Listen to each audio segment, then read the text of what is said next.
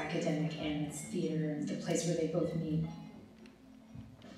We have the audience and participants for each other. Intellectual practices, historical practices, cultural practices. Everybody, please. Examples of women sharing what it is that you do, sharing how you do that. There's no way you can ignore Latinos anymore. Work from all around the world you can come and see and talk about.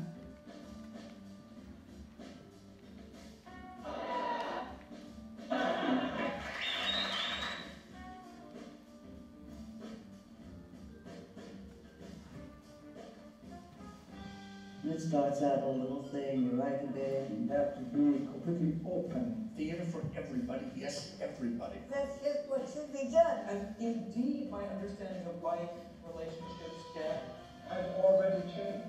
The survival of theater as an art form depends on that.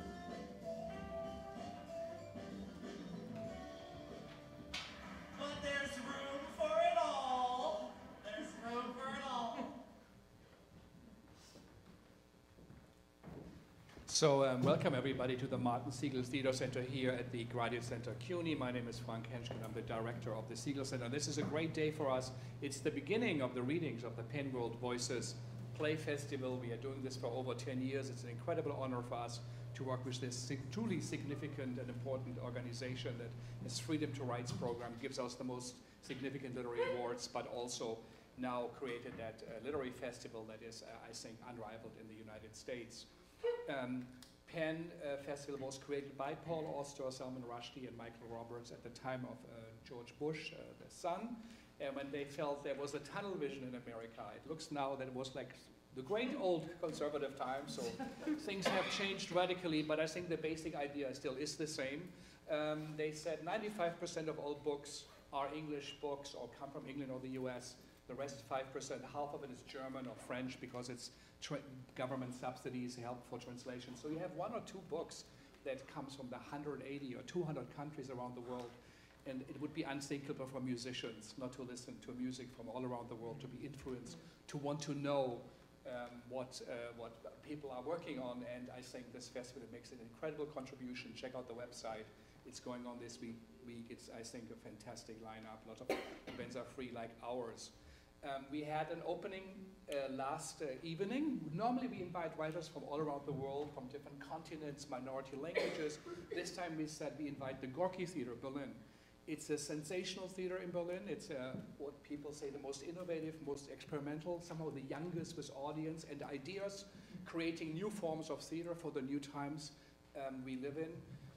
The Turkish-German leader, Sherman Langhoff and Jens, who they work together with, they created an ensemble. Basically, everybody is not the typical like German like me, you know, so they come from all the countries, you know, that refugees come or immigrants or first-generation immigrations, and just also artists who work, but they are giving a home, a safe haven, and they really do engage with stories that have never been told on the stages.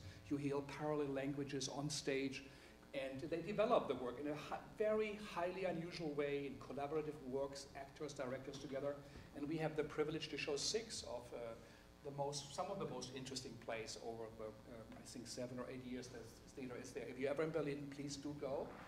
And I think it is truly something inspirational. And it's the first time they come to the US. It's the first time these plays got 3 of them translated, the first time that they are shown. So now you're here at the very beginning, and you can say I was there.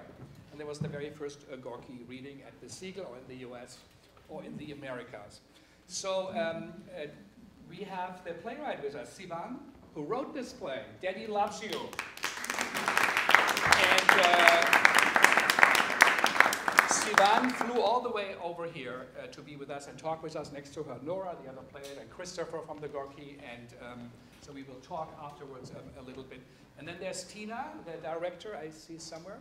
Yeah, still in there. Tina Setter, we will see a great New York director from experimental theater, downtown world. Here she is. And now, Daddy Loves You, and thank you for coming. If you have a cell phone, now is the time to take it out, and please do check it's off. I'll do the same.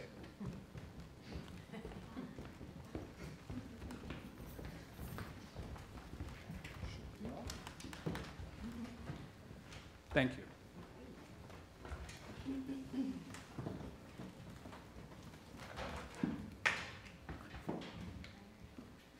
Daddy Loves You by Sivan Ben-Yishai. Let the blood come out to show them, part 3. You know what you are going to write about, but in the end, you always land next to your mother.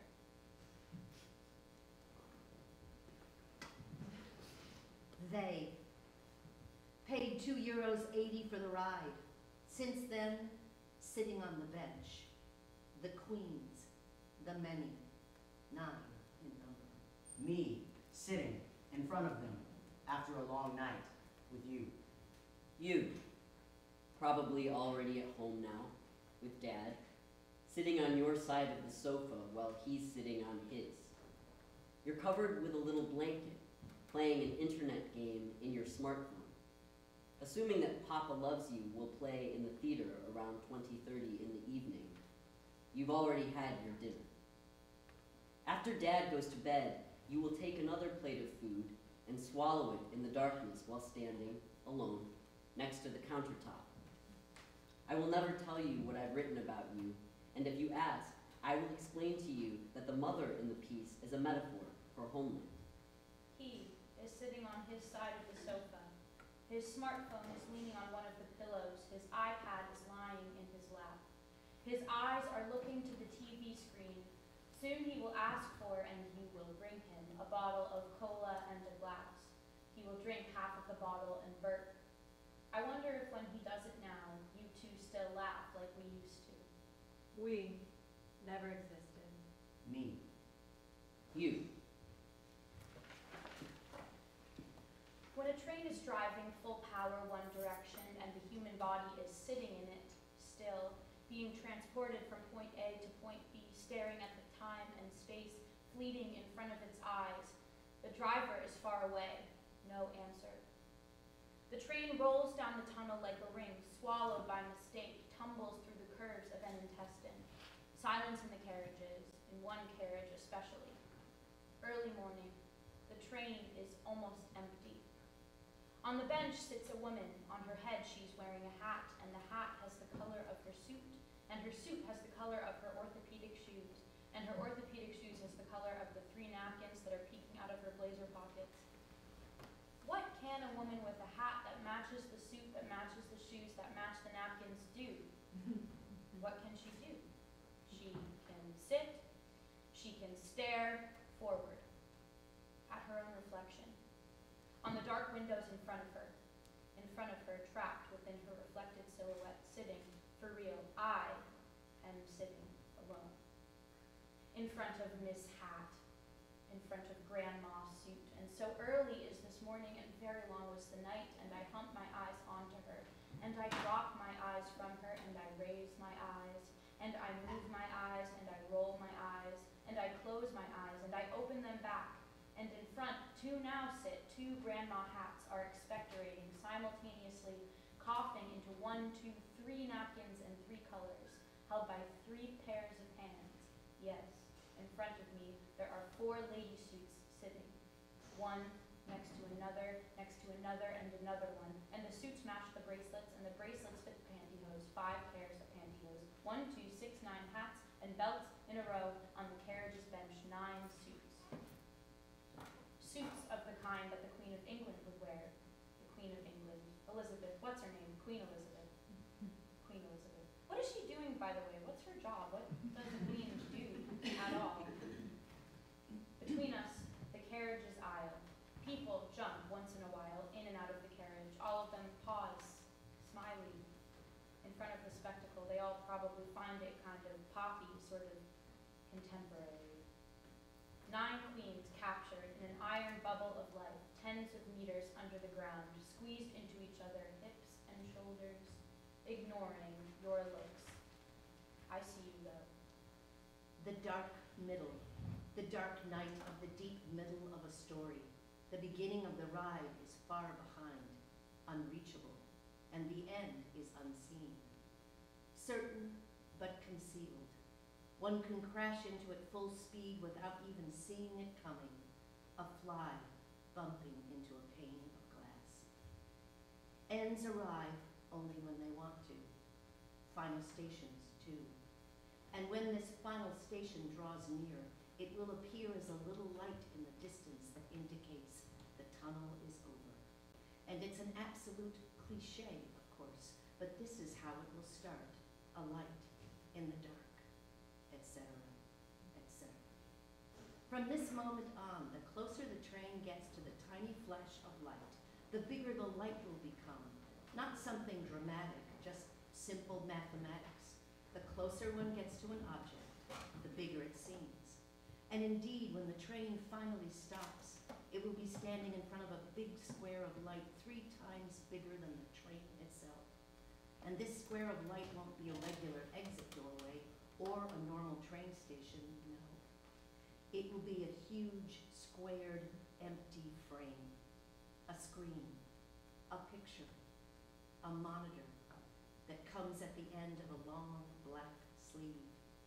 And if you push your head towards the monitor and wait, from the right, look, a long-haired woman enters. And the woman, she is riding her bike. The bike is so rusty that you can hear the rattling of the chain. The woman's shin muscles are swollen and glitter in the sun. Yes, the sun is in the picture too. And behind her, on her pannier rack, cross-legged, sits a man, giggling, excited. He is hugging her waist from behind in order not to fall, while she, calm and concentrated, is pedaling further, pedaling forward. And it's only her in this squared frame at the end of the tunnel. It's only her in this picture. It's her, and it's his laugh that rolls from afar. And it's you, watching them, if you've managed to get to this point. And it's me, too. The woman on the bike rides through the picture, crossing in its middle, and at some point, she disappears. Maybe she noticed, maybe she didn't, that behind her, a flock of women are coming. They too are pedaling their bikes, and each one of them is carrying a young, blushing man who hugs her waist firmly from behind, holding her tight in order not to fall. And as they take a sharp turn at a huge junction, all the women lean their bikes low into the corner, and the picture unfolds and stretches and opens and becomes 3-dimensional, and all the women are waving their hands at a tall woman who stands at the junction, waiting for the traffic light to change. The woman throws warm greetings at each and every cyclist that passes her, and after they all disappear, she sends her big veined hand backwards to grab the thin, gentle fingers of her partner. And when the traffic light turns green, she'll lead them through the humming streets. He skips and runs behind her, trying to follow her huge steps, left, then right, and right, then left. And a few more streets forward, she leads them beyond the people and beyond the streets and beyond the noise. And he follows with dreamy eyes, always half a meter behind her, as he was never especially good with directions, and she's never wrong. And so they end up quickly and mistakelessly on the bank of the canal, and they hug tightly as they both understand that she has brought them to where the summer is celebrating its best days, where all is euphoria, where everybody is moving, living, crashing into each other in the air like dizzy bugs in love, grass and water and marmalade, and the water shimmers in the evening sun. And along the waterline, a group of heavyweight boxers with colorful sports bras are running and singing together to the common rhythm of their feet. And with every planting of their huge feet on the ground shakes a little, and the trees tremble a little, and the birds above them panic a little, spreading all around them and creating astounding shapes of birds in the sky, like sand that changes its shape with the beat of a drum, and drums, and drums, and women assemble in big and small circles all around, applauding and cheering the breakdancing girls in the middle, shouting and encouraging light and heavyweight ladies who wrestle in the water, roar with joy, while naked children are everywhere, floating in the air around them, touching, not touching, like fluffy seed heads. And once in a while, they find their mothers and get entangled in their hair, dragging them, laughing, into the water. And the mothers respond with a spontaneous somersault in the air, and like long stretched arrows they slice the water, throwing their wet bras to the bank and swim with strong rowing movements, their skin shining in the sun like the glowing backs of free whales in the heart of the ocean, while the few fathers on the shore hand little magnifying glasses to the children, and they all watch together how their mothers race each other, and they cheer them and miss them very much, but they'll have to wait patiently until the mothers come back, wet and panting, shaking their hair and skin like huge wet hairs, and all around the applause rises and rises. All around the applause is rising. And if you look to your sides, you'll see that everyone around you is standing, tall and stretched and glowing like a field of sunflowers looking towards the sky. Because at the top of the picture, a long, black-bearded, naked woman is cutting the air like a jet plane. And she might be God, but we can really leave God now to the side. We could really talk about God in another time, because now, in this picture, a black-bearded, naked woman is crossing the sky with a roar. And she flips in the air and lets out thunder shouts, and until she disappears from their sight, they won't stop waving at her. Hours they will remain like that, shining, all together, shirtless, nipples in all colors flashing like lucky stars, and dancing, throwing their bodies into the air for her, for each other, for everything, turning around in endless Sufi circles, long hair dangling from their armpits like hungry, dripping tongues, and pubic hair bursting from their crotches like fire coming out of lions' mouths. And around every woman dancing under the sky, there's someone sucking her neck and sucking her lips. This is why all the women are covered with love spots, pink and red and black lipstick leopard spots. All the naked bodies on the lake are covered with them, and the lovely sounds surrounding the picture are rocking the strong female bodies from inside and from outside. Pathos here is mostly welcomed. Welcome tears and welcome wailings, welcome trembling organs, welcome. And the sun is so soft, and the sun, it is already close to its sunset, and like a cat, the sun rubs itself between the women's breasts, between their curves, rolling and pressing its beams on their tanned backs in a last little massage for the last time. And this is the sign to disperse. The men carry the warm, sleepy children on their chests, and the women walk together, hugging sisters, and their heavy breasts leave a trail behind them on the sand as they walk, reading poetry and philosophy to each other. Yes, words are the sound, are the loud, are the laughter. Train news. Train news. What does an old woman have between her breasts that a young woman doesn't? A name. News, news, train news. What do an 80-year-old woman and a 14-year-old girl have in common? They both want to look 20. End of news. What do you call the gynecologist of a grandma? Archaeologist. And after all, it's a picture. And this picture, it's an exit station, a final station. And it's there, waiting, being shown in loops on this square monitor far away from here. Or maybe very close, I don't know. Inns arrive when they decide to. I said that already. Final stations, too. All night, we were there. Dad called. You're in a hospital. Fast, come fast. It's her belly, her kidneys, stones again. Blood in the urine. They must operate. Come immediately. Emergency room. And I come. In the middle of the night, I come. And I run, and I see you. You, through the half-open door. You, sitting alone on a hospital bed before your operation. And you're just one mother out of thousands. I know. And you're just one mother out of millions that are sitting now in a hospital bed. I know. But how can I explain? It's my mother. Listen, it's my mother.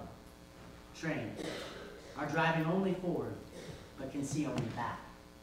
So back now, back to the carriage, back to the bench, on which 9 Queen Elizabeths sit, fastened to each other. Above their heads, a sign with clear behavioral rules for this train to ride. 1, don't look each other in the eyes.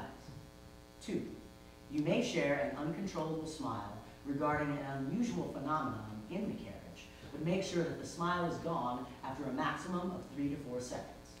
3, you may stare at dogs, but their lips, their voices, their skin, the looks, their cuffs, their damp napkins, their little bags, ignoring the looks. 9 different colors, diffusing into each other. One gray mass with 9 crowns on top. And underneath waits the bare skin. Chop, chop, chop. Regarding gravity, all things with mass are brought toward one another. First, dance class. Cha, shake, cha, toss, cha. Move on your seats, queens. Cha, up, cha, down, cha. Wave your arms, queens. Say hi to your reflection. Turn. Now look down in the other direction. Jump.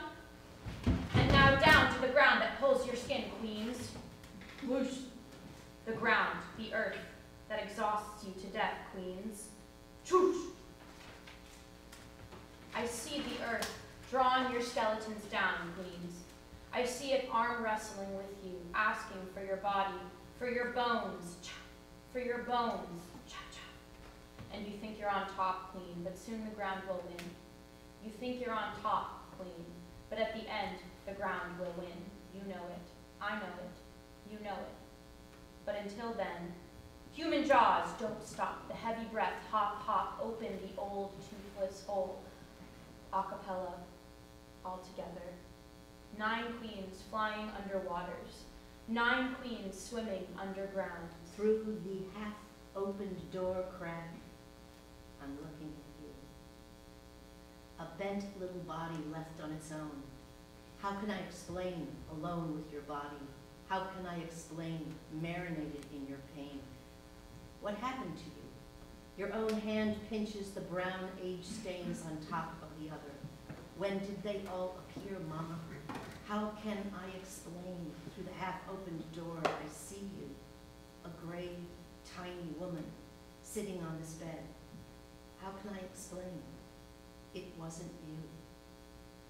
Life treated us well, if we're to be honest. Although we were always somehow afraid of the future, now we can look back clearly and say that life has always treated us well. As if we were an unproblematic, quiet pupil whom the teachers wouldn't harass. Life didn't harass me. Death, sickness, poverty, problems, cancer, Alzheimer, hate, accidents, loss. I was this well-behaved pupil. I was the awkward one lifting the last chair after everybody's already gone. Cleaning the board for the teacher. Wrinkles, scars, they haven't erased our faces, because life, it meant no harm. Wagon tails, 18 tired eyes, I count them, empty hungry bowls, 9 mouths, 9 dripping, the broken eye holes. It's the silence in the carriage that makes it hard to breathe. Or it's the sealed dark windows, they are wrapping us blindfold. The train is flying, 100 kilometers per hour flying, yet here, time and space seem frozen. Don't worry, honey. You say good that you're here. You say no one has arrived yet. Good that you're here. Hey, don't worry. It's a simple procedure. You say, look at you. You say, always the first. You say, you were always our first. And before I enter surgery, you say, I'm going to give you my teeth. You say, I'd like to put them in this little box and I'm going to give you my teeth. Will you keep them for me? You say after the operation, you need to promise me that you will be the first one to enter my room, you say, and give me my teeth back. Then you give me my teeth back and don't let father in, you say, before my teeth are in, you say. Don't let him see me without the teeth. Under the milky fluorescent lights I see, her bottom lip is trembling. Our legs are moving, it means a lot. And true, This lake was never particularly remarkable, was never particularly hairy, or particularly long, or particularly big, or particularly short, or particularly hurt, or particularly vain. This lake was normal, was smooth, was white, was never run over by a car, was never forced by the weight of naked male limbs on it, or squashed into the asphalt with violence. This lake was never pulled and lifted by hands of soldiers, of policemen, of teenagers who wanted something from it. This lake was always relatively safe. Life didn't sharpen its nails on our backs, not in passion and not in attack. Life didn't lick the blood out of our necks. We weren't the beauties, but we didn't become Dracula's victims either. Life didn't suck us dry, and the horrible stuff was not so horrible. Mothers, fathers, simple stories. We never allowed them to crush on us with their full weight. Life was soft to us, and we thanked the world and avoided extra risks. We were the well-behaved pupil. Our metaphorical notebooks were perfect. We came ready to the classroom, and we did it day after day. Punctually, we did it diligently. True, never in the brilliant one's role. We were never the academic, the celebrity, the professor, the artist, the writer, but had no problem with that, because life, it took care. Regarding the wagon that has forgotten all about us while we are sitting in it. Second dance class. From the left to the right, 9 babies. 9 babies. With orthopedic shoes and tired skin. Find a partner. Bow. Look at you. 9 grown-up babies sitting in a row. From the left to the right, 9 babies. 9 babies. With tits, little bend. Gray hair, switch hands. 9 exhausted babies with past stories and bitterness, wrinkles. 9 babies mowed by time, 9 babies with wigs and colored lips, anonymous babies sitting helpless in a train, and the train passes through a tunnel like a finger through water, leaves no trace, no evidence. Who will remember you, my queens? Even the train itself has already forgotten about you while you were sitting in it. Even the train has already forgotten one ride in one direction. That's what you get. We're trying again. Find a new partner. All night long. They were digging in your belly with their knives and scissors all night, pushing their hands to the infected hole that once upon a time farted me out all night. Behind the door, in the waiting room, the little box with your teeth shakes between my fingers like a trapped bird. Not too many strong memories from the wars we went through, and we guess that we'll already be dead when the atom bombs soon start falling on your heads. We haven't suffered too much. True, there were a few years back then which were a bit less pleasant, but first of all, we really don't remember too much of them, and secondly, I made sure that I got the full extended package of compensations for each and every war trauma that I ever went through. And the not so tiny amount that was deposited to my bank account every beginning of every month for the last 30 years compensated me very kindly for any kind of suppressed, forgotten trauma that I might have experienced in this war or another. I'm not saying that the war was nice, but one must look at things with perspective. Simple mathematics. The closer to it you are, the bigger it seems. My life was always soft to me, and even when it was a bit less soft, it was still worth it. if we settle the account and check what we gave and what we received, we came out on top. We're not saying that everybody was as lucky with this war as we were, but we managed to squeeze the system till the last cent. After after I was done with them, they were sorry for uprooting my father's golden teeth from his mouth and stealing my mother's business and fortune. Every person should leave their house and belongings, take only one suitcase with them, and jump into the train. Minorities of today, listen to me. I know that these days are bad for you. Believe me, been there, done that. But let me tell you something as an ex-minority that has seen some things in her life. The cost of a dress divides itself forever into the future. Think about it. A 100-euro dress is not so expensive if you are going to wear it 600 times. Back to the suitcase.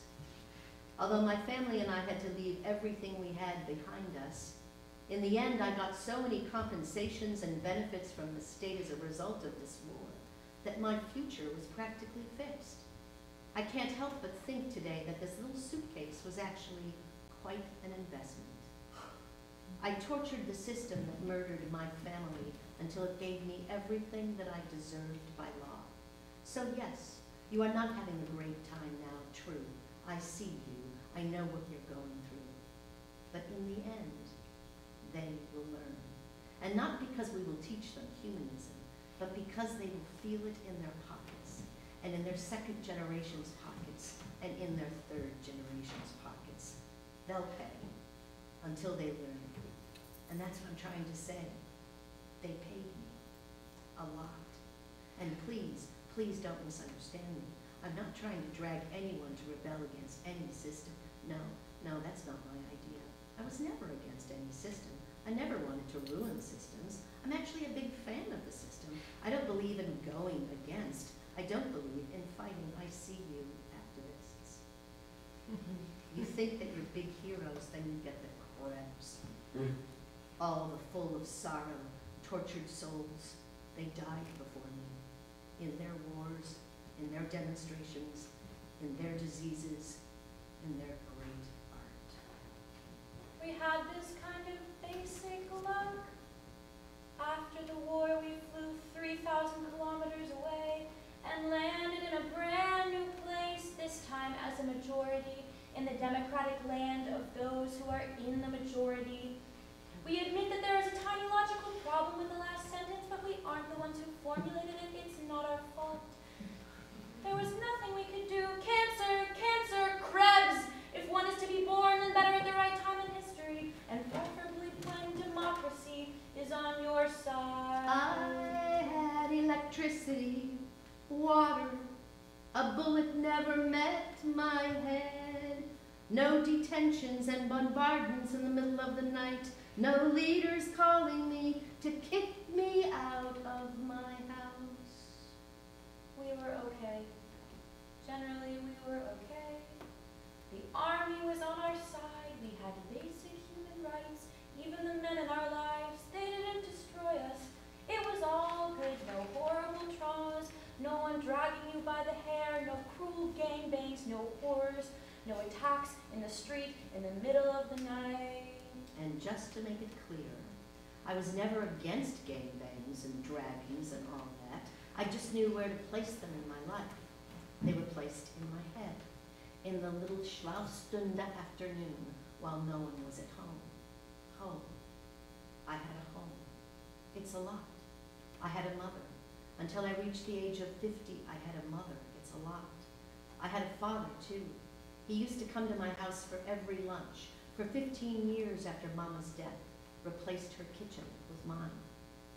The sharper pencils in the audience might make the connection and understand that this habit of his got in the way of my afternoon orgasm delights, but yeah.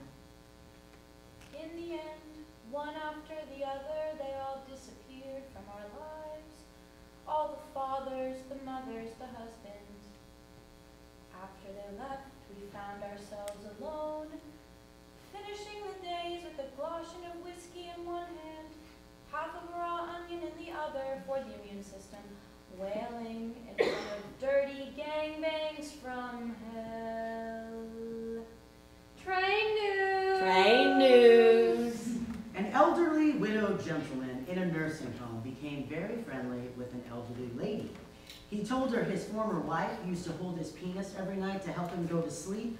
Commercials, commercials, train news. The elderly lady decided to do this for her new male friend every night for a week.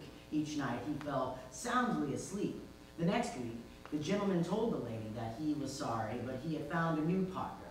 She asked him, sad, what does she have that I don't have? Have, he replies, Parkinson. End of sad news. And you, on your back, you, early morning, the opened mouth you, they pushed their hands in you.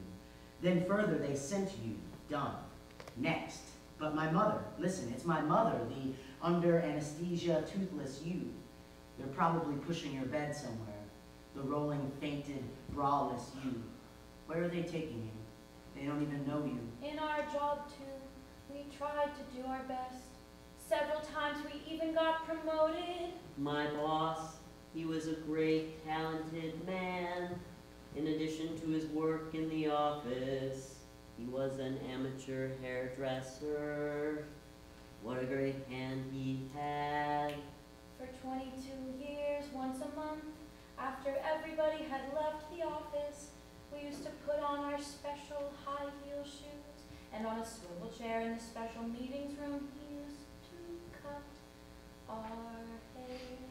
A perfect haircut, everything included.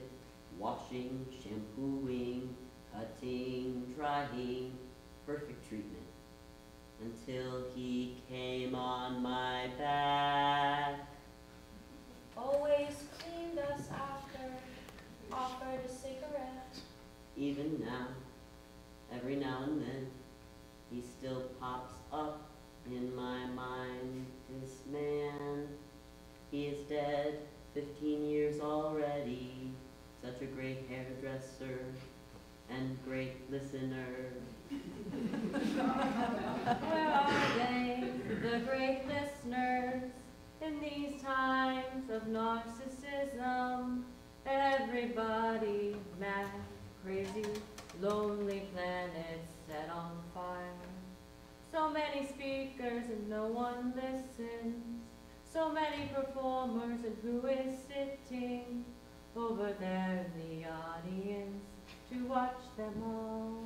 It's so nice to know that somewhere in my past, in front of a huge window of an empty office under the stars, there is an aging woman sitting, elegantly dressed, and she is me, and she's talking and talking, while behind her stands a man, and he is fully listening to her.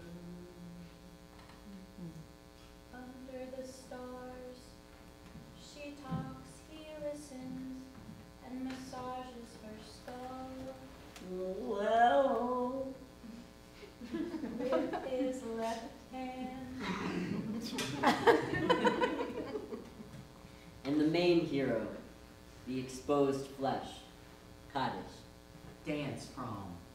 And the silence in the carriage. They exhale it, I inhale it. Hard to breathe within the carriage. They exhale it, I inhale it. 9 queens. My 9 queens. Gaze on their skin. My 9 queens. And how old, and how the bellies, and how wide, and how chests. What does a grandma have between the nipples? A navel. Chop. A navel. This gaze removes everything, removes every defense, removes every cover. And now, on your feet, queens, Chop. Straighten your legs, queens, and start to remove those ridiculous clothes from those barely breathing chests, one by one. Remove them. Just take off the suits, your suits, Chop. To the sound of the shaking wheels. Get naked. Now. To the screech of the metal whistles. Take them off. Now. To the smash of the doors. Take everything off your bodies. The shoes. Chop. Wigs. Chop, chop. Take them off and leave them on the floor in piles. Freeze.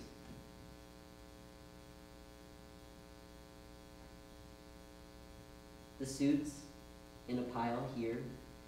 The shoes put in a pile on the other side. The glasses, here's the pile for them. Throw on your socks. You won't need them. Take everything off. Get naked. All those bras, clips, use napkins. Take them off. And now, naked, completely naked, stand in the middle of the carriage. In a row, 9 queens in a row, sit the many, terrified, naked silkworm cocoons, the butchery shop of the female body.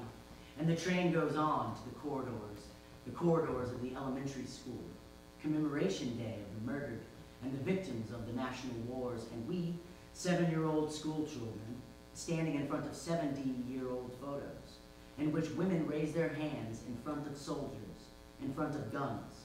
The women, the naked, the armpits, the faces, distorted by fear. Or maybe it's the freezing wind. Women standing together under waters, under wars. Young and old and female and bodies alive or dead. Piles of nudity, dust and body color. The peep show of history has exposed their skin for 70 years already. 70 years, and the walls are full of the female bellies and the female breasts. Over 70 years exhibited in photos. And on the bottom of every photo of every naked woman raising her hands, the government's logo. The women's hands cover themselves from the soldiers' laughs, from the soldiers' guns, from the soldiers' eyes, and maybe from our eyes too. The pixels of the past's suffering. 7-year-old children look now at a real adult nipple for the first time in their lives, moving, hectic from one photo to another, seeking one in which to see better. A photo in which the hands weren't able to cover the nudity that became national, that became official, that became legal to view. Yearly ceremonies, and it's been years now that the women have been exhibited, their nudity caught and portrayed forever, black and white, and 4 corners of a photo, and in its center, 9 women stand in a row. 18 hands are raised in the air, knees collapsing into one another, and we, children assembled around it, hypnotized. And what we see? Nipples and terrified eyes. And what we see? Distorted ribs and shaved feminine skulls. And what we see? Limbs and sharpened pelvic bones.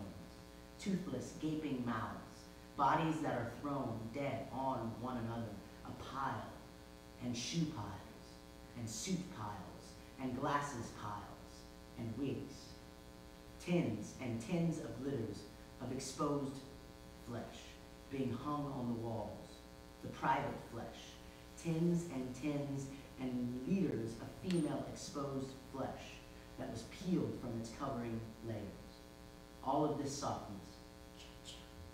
All of this softness. The peep show of memorizing the person. History. Turn. Of the one with the terrified eyes. Lift up. Who has made the mistake and covered her crotch with 2 hands so her breast remained exposed forever. You always hid your body from us. You never showed your breasts. You said that they were ugly and refused to be photographed. My queen, your face, close to mine, panting.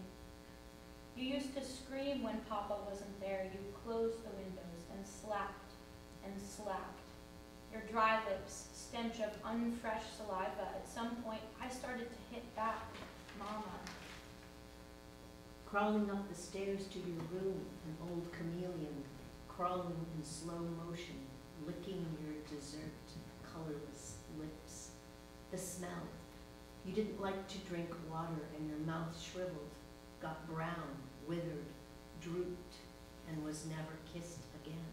In a modern house, in the heart of the city with a job, a career, good friends, and a great family, you lived in a cave. In a modern house, in the heart of the city, with a short haircut and a feminist education, you were the one that rotted, and your clothes became wider and darker and stretched on your heavy meat.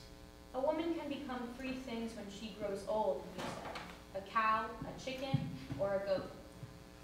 while I was doubting which one of the three I will become, Father's car entered the parking lot, and you shut the TV down. Silence. Papa needs his quiet when he arrives from work. Papa works hard for us, and the evenings belong to Papa. And the door opens, and Papa's in the house, and Papa. He wears white cloaks, and Papa, he goes for long walks, master of the land, and has deep talks, a count, and a sir, a gentleman, and breathes fresh air and nature, then lights a cigarette, always at the right moment, always of the best kind. You smoked the cheapest, and devoured 2 packs a day. My sweet moves are sour, biting your fingernails to the bone, preparing the daily food. How can I explain the food that feeds? He cooked only on special occasions, and when he did, he cooked with all the colors, and when he did, he cooked for long hours. You called him the chef, and forced everybody to moan while eating his food. Then at nights you swallowed the rest by yourself. For hours you chewed there, bare hands, leaning over the pots in the darkness. In the mornings I behaved as if I hadn't noticed, and ran away from you, beast. But your shiny child's eyes, green sparkling eyes, Mama, oh Mama, your head, always peeping from the little kitchen window, waiting, framed by the window's wooden lintel, as if it was the only place in which you could be. And so what if it was the window of the newest kitchen?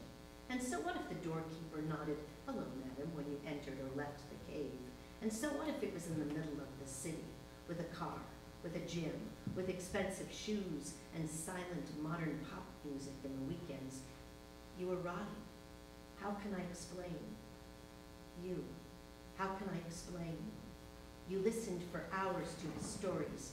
3 hours he talked in the car, family trips, sitting in the front, a father, a mother, sweating in the back. I was there, shutting up, because now he is telling you his stories, and you love him, you love that, and you laugh loud, you laugh brown, and you agree with him, and you curse anyone who go against him, sometimes so loud you curse that he tells you, calm down, and says your name. How can I explain the moment when he tells you, calm down, and says your name? How can I explain his quiet voice?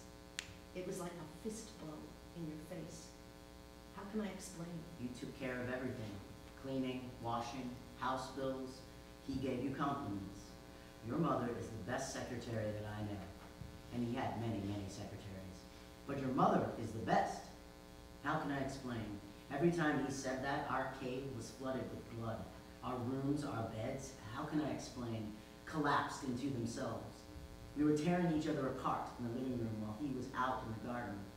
We were spitting and shouting and scratching while he grasped his hands behind his back and had a talk with a neighbor about holiday destinations.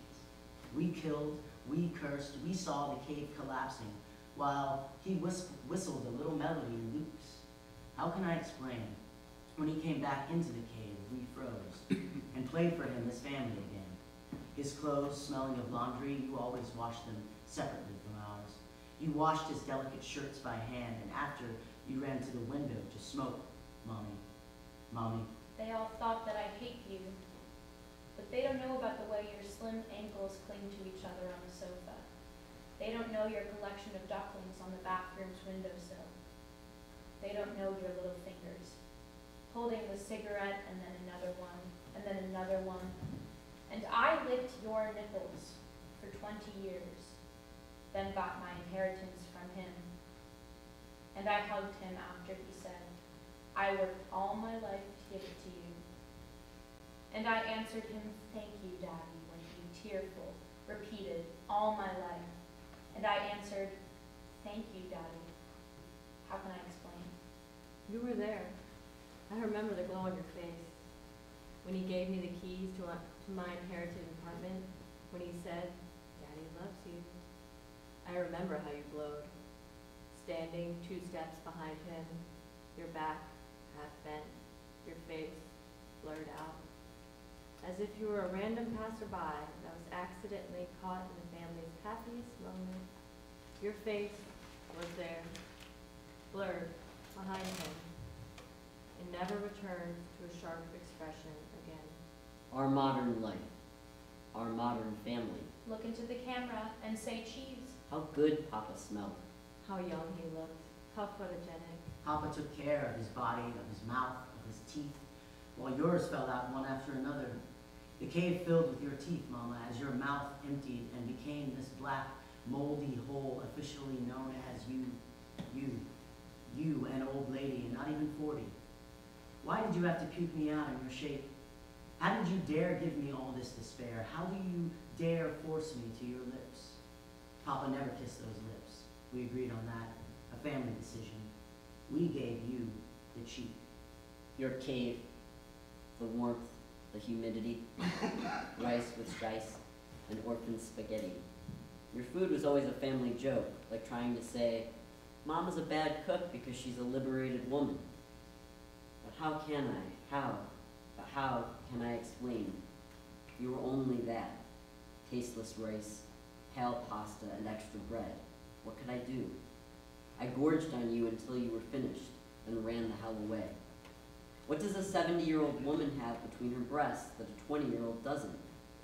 The hell away of this dark hole in which you were crawling, chameleon legs, around yourself in circles, and you'll never see me again. My mommy, my mutter Sao. You discovered the world of emojis. Your eyes are glowing in front of your smartphone.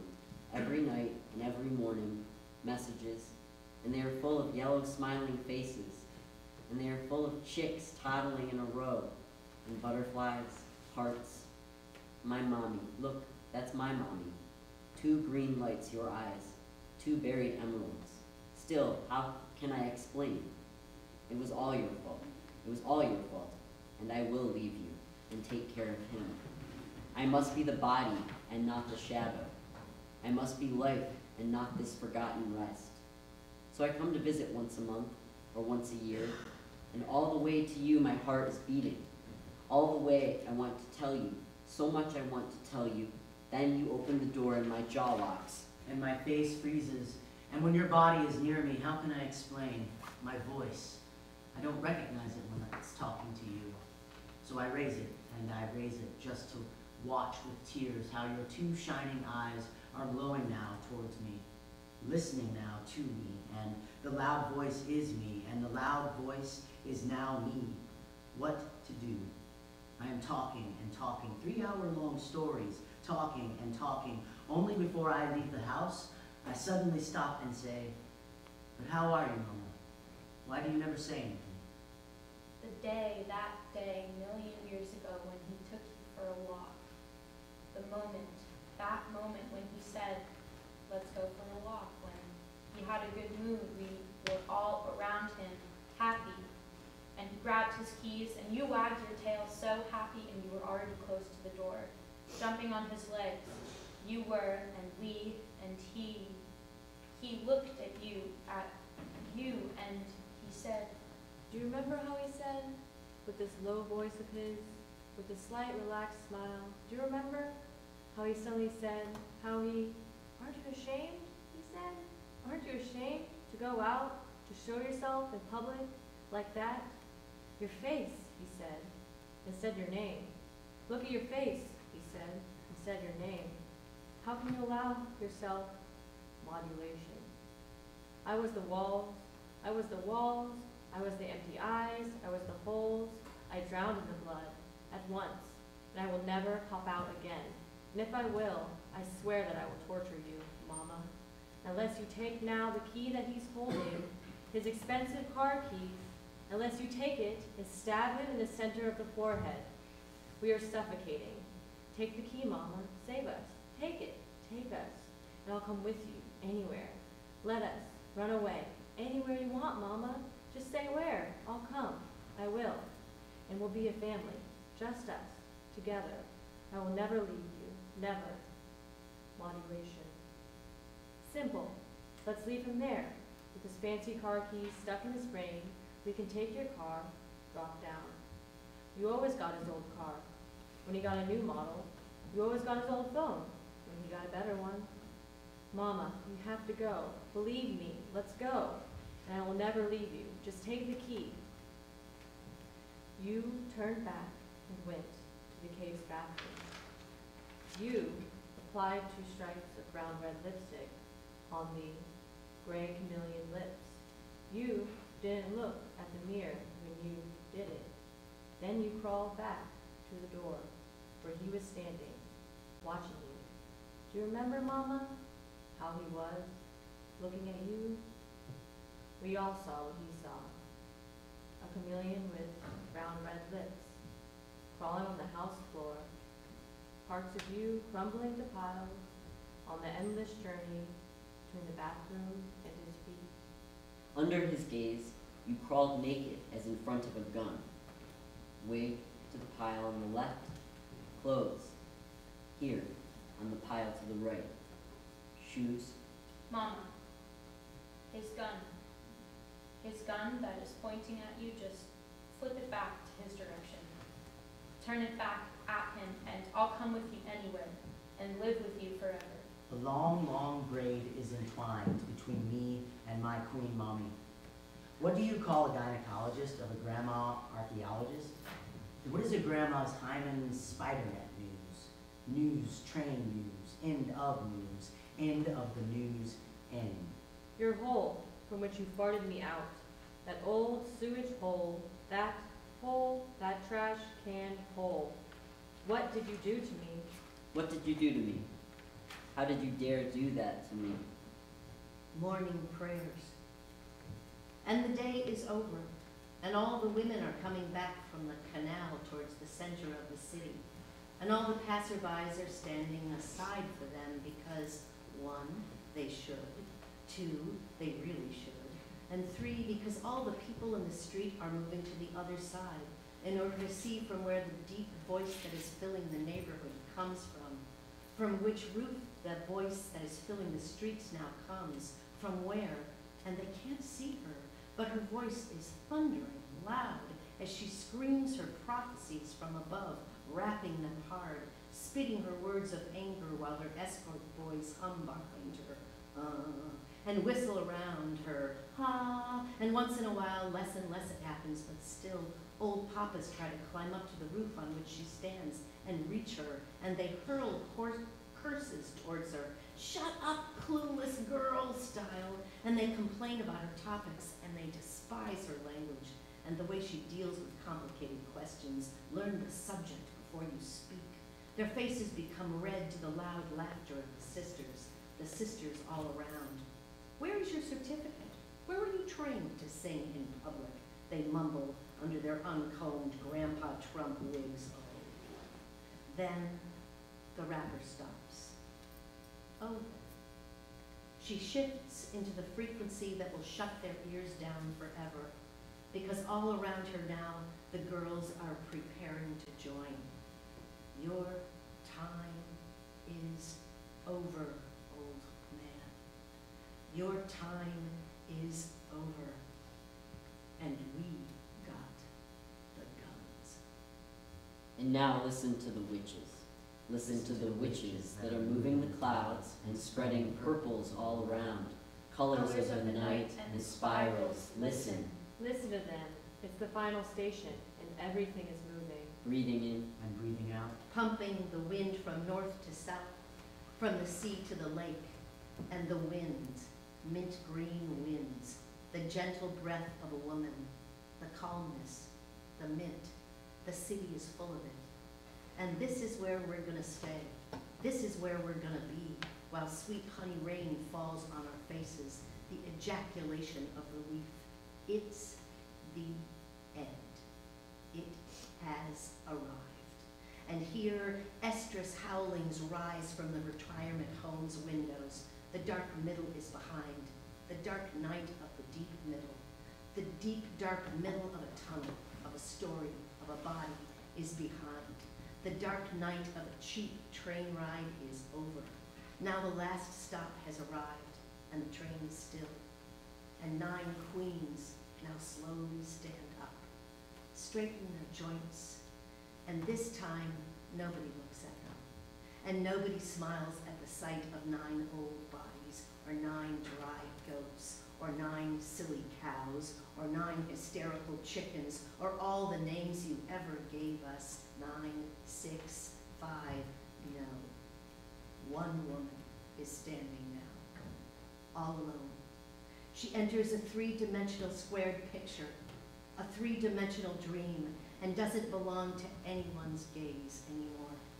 And she's going to the bars, and she's dancing in the clubs, or she's paddling in salt bathtubs with glasses of cheap whiskey in her hand, with her boobs hanging out of her suit.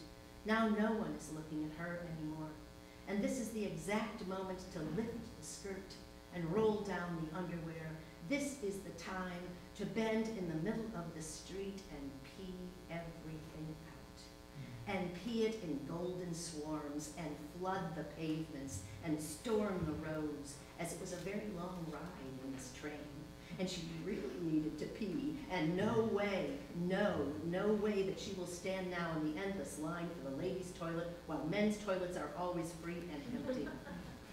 So, this is how the picture will pause, with the sharp smell of female piss. And with you, toothless, you are lying on your back, your eyes closed. It's just a kidney stone operation, it's no drama, the nurse mumbles. Still, this bed makes you so tiny. Done. Next. But my mother, listen, it's my mother, waking up now from a deep anesthesia, all alone. Come close, says the black, humid hole in the middle of your face. Come close to me, the box with your teeth twitching between my hands. Come, your gums move pink as baby's gums. Come to me, the sun is rising. You're stoned, mama, don't talk, you need to sleep. Mama, mama, mama, come to me, my darling, you say. Hug me, give me a kiss, you say. Give me a kiss, my love, on my mouth, you say. You need your teeth, mama, mama, mama, mama. You're stoned, mama, mama. Let me give you your teeth. Just put them in and go to sleep. Mama, you're stoned. It's morning. I got to go now. Sleep, mama.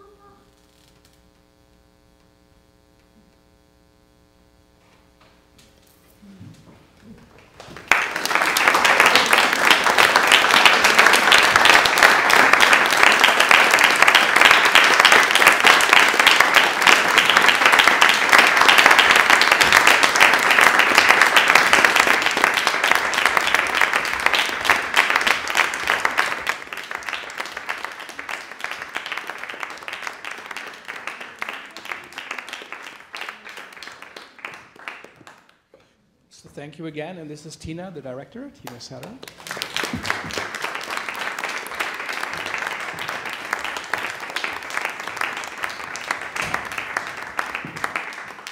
And maybe we ask Sivan to come with us, and Tina, is someone from the company coming, or just us? Oh, okay.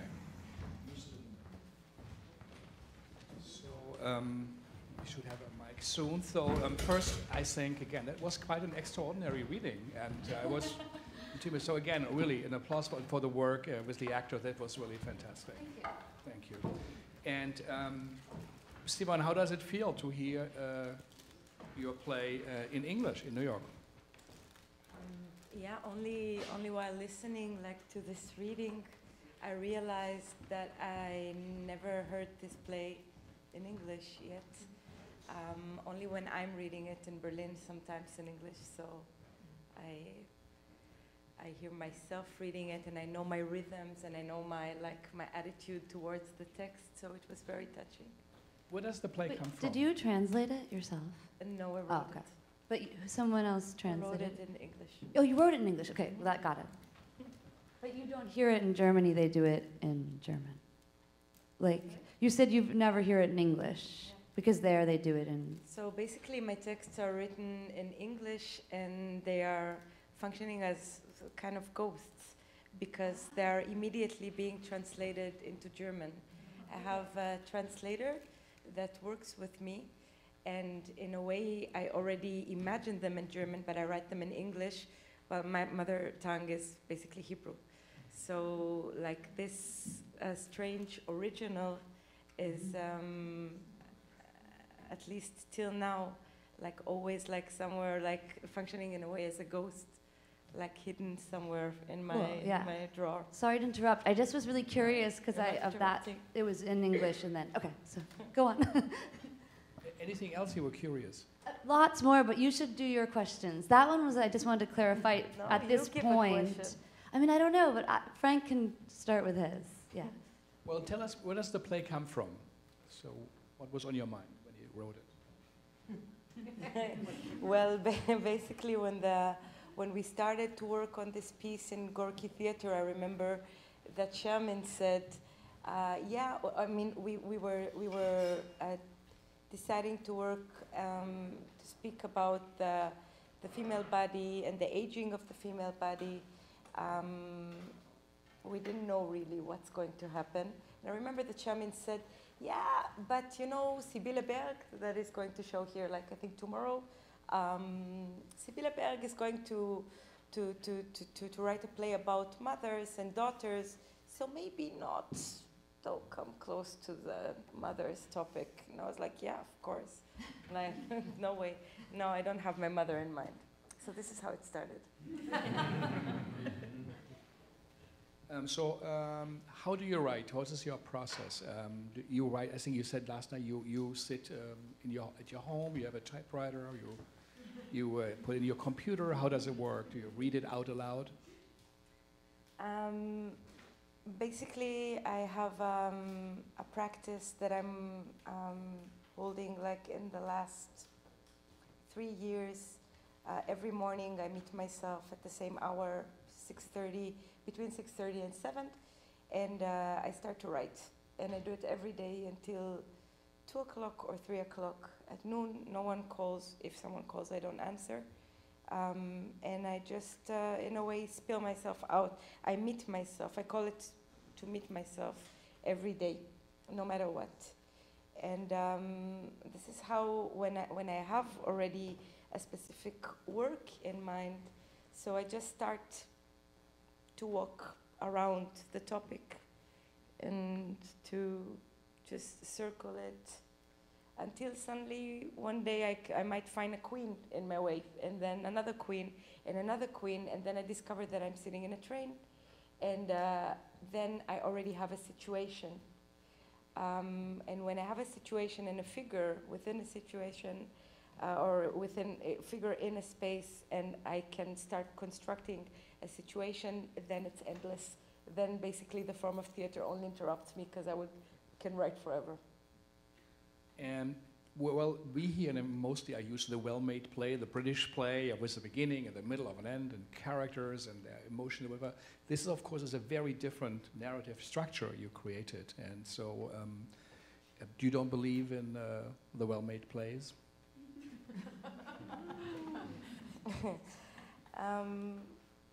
Well, I don't know if it's connected to belief, but more, I think, to a way of understanding and speaking the human mind.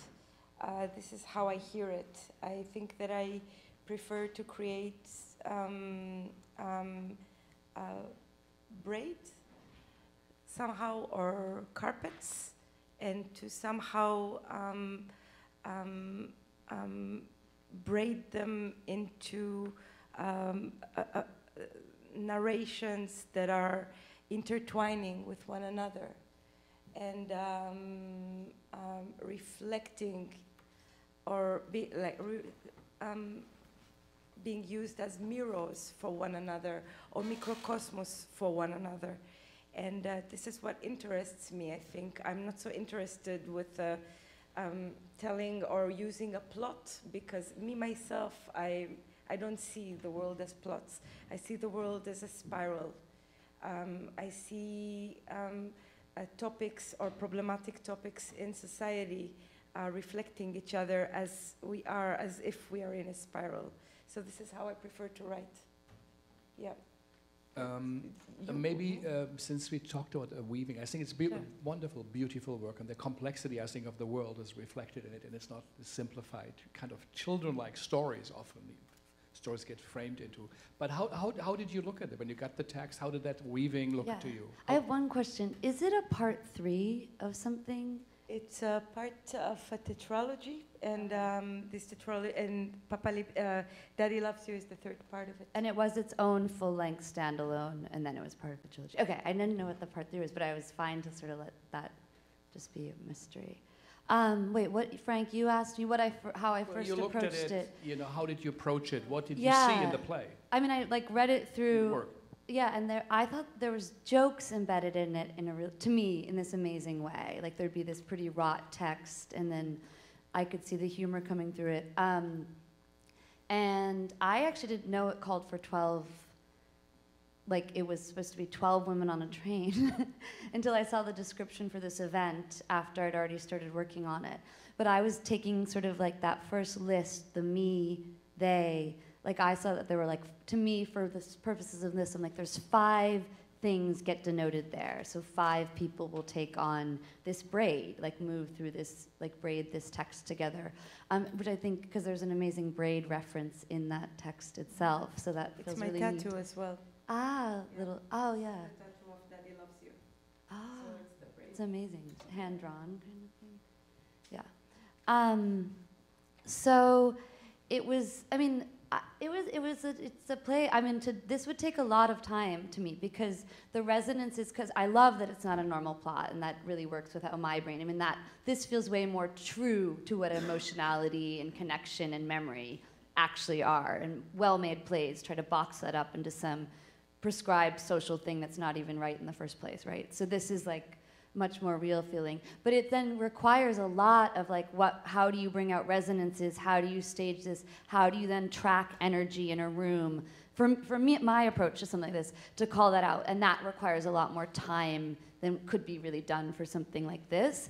But, so then it was like in a quick way, what kind of clear reading and like approaches that are simple to do and put onto it allow to feel where the text moves between itself and where whatever kind of relationships the varying speakers, less on the page, because I didn't have time to fully do that sort of work, frankly, but the speakers that I came to sort of an intuition around, in these 5 speakers of this text, what becomes their relationships, and how do we break that up based on a logic we just created that I put on it, then tested out with them, and then very quickly we're like, okay, made a few small changes.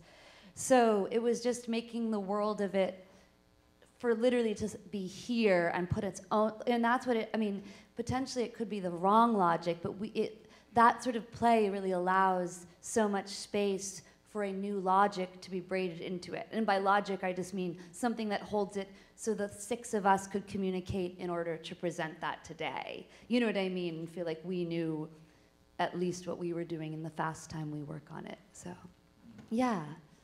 Sivan, how did you see the reading? What came through to you from? I'm always fascinated. I saw like Daddy Loves You in already a few versions. And for me, it's always fascinating and somehow even difficult to see like a new body that is carrying this shame and expressing this this stench that comes out like as a result of holding shame for so many years. It always touches me, and I always cry as well because. And for me, somehow, the indication, the actresses in Gorky, they always tell me, we can't invite our mothers to this piece. Like your mother is in Israel, she doesn't understand a word from the piece that is like really being played in Gorky once a month at least in German. So she would never understand a word. But our mothers want to come. And I say that I feel that this is the right way to stand on this stage with this play, if you're really afraid that your mama will be there. If you will have to look at her and say it, and... The epigraph is really incredible. Always land next to your mother. That is the beginning of the play. Yeah, we all, as soon as we read that, everyone felt like they really knew that was a little map. And this is a quote by Sasha Mariana Salzman.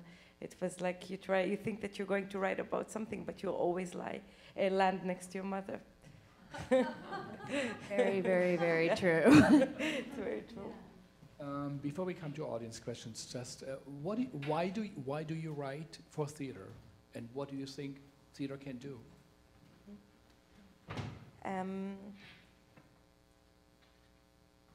I think that I will try to write prose soon as well. Because sometimes I feel that theater, just the fact that we are sharing time and space, and I don't share like this genie idea of like taking 4 hours of people's time. Like I really somehow don't do it because I don't like always to experience it unless it's like extraordinary important. But I really think that I live and breathe and think theater because I write for a space, for a body, for a quiet audience, and I write in this, like into this conflict that is like lying in between them. I really think that when I'm when I'm writing, I speak all the time, as you asked that before. I think that I'm writing into the mouth and into the brain of the actress or the actor, and by that I really try to create a certain relationship, like between a nude body, an exposed body on stage, and like a well-dressed, well-covered by darkness audience that is sitting somewhere. And this nudity I see as a weapon and as a way to resist. And this is something that I can't achieve, like with just writing to a page and communicating. You know, everyone that will communicate with me through like somewhere on a sofa. This is a kind of a jail. We want to escape. Everybody thought, maybe I will leave. Like maybe I would just like go and leave. But no. Basically, it's hard to leave. It's like an action. It's performative. You will be the one that stands and like, and all the men here, for example, yeah, it's like I will be like the papa that goes and everybody, like with this, it becomes performative, me staying or me leaving. It's a jail that we share, and I like to be in these days where I don't really believe that people really read. At least I think most of the people don't read anymore. Books. So I like to be in the space and make sure that they listen. Yeah, I think Thomas Sprasch, the German writer, said they should be just nailed to the land. They should not be allowed to leave when it gets complicated. But maybe Michael put some light up and on the audience, and we also take some questions from you. We don't want to steal too much time.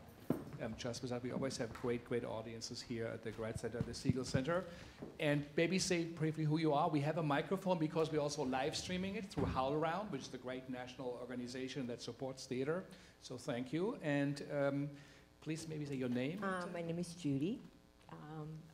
Thank you for, I really enjoyed it. By the way, as someone who is probably your mother's age, I am going to tell you that you should definitely invite your mother. But you know,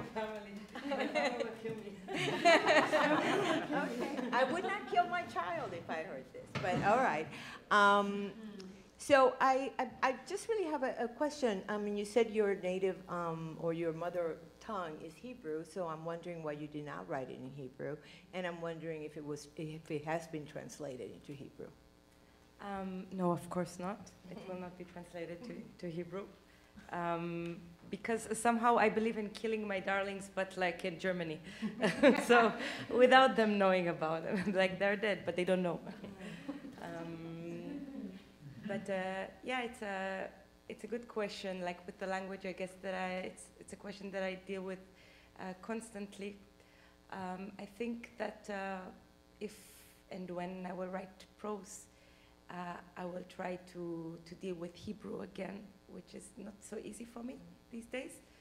But for theater, like the area of battle, of of conflict, of urge, this space that is on fire and is based on like this tension. I somehow like always to add my struggle with the language into this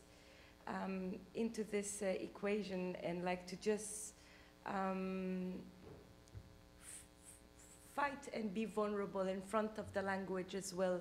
So basically, I don't think that I write like with fancy verbs, and more with images and rhythms. I write music, and I think that by writing in English, I'm somehow getting far from cliches of and from habits and decorative habits of that are appearing in my writing when I write in Hebrew. As Beckett said, exactly as he said, it's like better to write far from this from your habit, than you find yourself like in a place that is vulnerable enough. And like, yeah. Thank you. The question or comment? And then you, first, yeah, and then you. Yes, I'm also your mom's age. I'm a writer myself, and it's very awkward to write things, personal things, that even my children, I mean, I have the same problem that you have, wanting to expose and really use a language to say things that you're not supposed to say. You know, I think it's an obligation as a writer. You have to break that contract with politeness and just get through it. So I think it's marvelous that you're choosing a second language, like, and that's one comment. And the use of incantation was really that carried us. It was almost like a liturgy, but it wasn't a Hebrew liturgy. It was more like a Latin liturgy, which was quite interesting. So. I just wanted to say that I think sometimes that the language or the writing in English, it functions, I think, for me as a second veil. And sometimes I think that I hide it from myself. I write and I'm like not paying so much attention because it's in English. It's not like digging in me like Hebrew is digging in me, and my ability to pass my borders is somehow higher. Like I just don't notice it at the moment. Yeah. No, I think we go. Hello, Aaron Maxschloff. When you saw it on stage for the first time, how did it look compared to how you envisioned it? To say the truth, like I'm not so busy with imagining stages and stagings. I'm really not so. I mean, now an artistic director from Zurich, she told me, you know, I think that your text is a stage already. Like your text doesn't really need a stage. It can be nice sometimes to add a stage, and like, you know, some would make it more situative, some will make it completely abstract. But in a way, I agree. Like the text functions already like as a full world, and then what you add is great for me. Like unless it's total crap, but like in general, it's okay. And in Gorky, I think the adaptation was like the stage and the staging was somehow, yeah, abstract, but it was like another piece of this braid that they added. Like they put like these 8 chairs that are half hospital chairs, half U-Bahn trains, chairs, and like they worked with fluorescents. So great, yeah, for me it was good. I don't care, for me it's really not the topic. It's more how will these bodies stand and be completely naked in front of an audience of 100 and something people that are all their mothers and their fathers, and how to speak to those fathers so they will listen. What will happen? So this is for me what's interesting and what's important. All the rest, yeah, this is why I'm not directing, I guess. Sivan is a real playwright. He says, "Who needs directors? I have the text." Yes, which is very un-Berlin, un-Gurki. But that shows the variety, I think, also of that place. Any else? Yeah? Let me take the mic. I really loved it. I found it to be quite devastating in many different directions. And one of them was the utopic visions that you put forth were so powerful. And I almost felt like they were spells.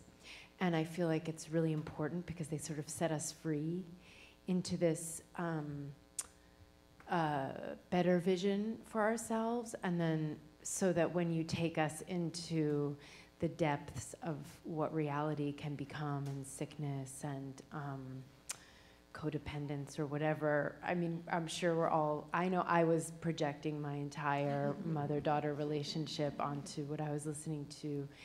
It hits us so much harder. Anyway, I just wanted to say that, but I was so curious about the tunes, and they were so specific. Oh, also, thank you for bringing Rosemary Quinn in to read for that, because she was great. Oh my God, Rosemary, Jesus, thank you so much. It was so, yeah, so precious. Destroyed me, but it almost, they were so, the tunes were so specific, I almost felt like they were reading from sheet music. And I wondered how did you all do it? Well, having Rosemary was a real gift and pleasure, so that I'm very glad that was just noted. And very perfect with this text, which we, figured out in a very short time together. But how truly perfect she was. There was the opposite of sheet music was what was used, but the actor Eleanor, who first sang sitting opposite Rosemary, I had just worked with her on something and knew she had this really beautiful voice. So in these very limited hours, I used the first portion of that was bringing just her in, and the sections that I thought could be sung, having her just do it, and I knew I was going to be and wanted it to be just very simple and earnest, and then with the potential that some of these other non-singers could then add in potentially a similar thing in this experimental version of what we would try with this. So she established this tone, and I was like, that sounds very right for the simplicity of this first thing, and so I'm glad to hear you. Is it written in this, sorry to keep asking, but hammering this, but is it written sing, speak, sing, speak? Well, those sections are called the Queen's singing, or? The Queen's singing, yep. What did you have in mind? Yeah. I mean, actually, in the beginning, when they started to sing, I was like, oh no, oh my God, what are they doing to my text? And I was like,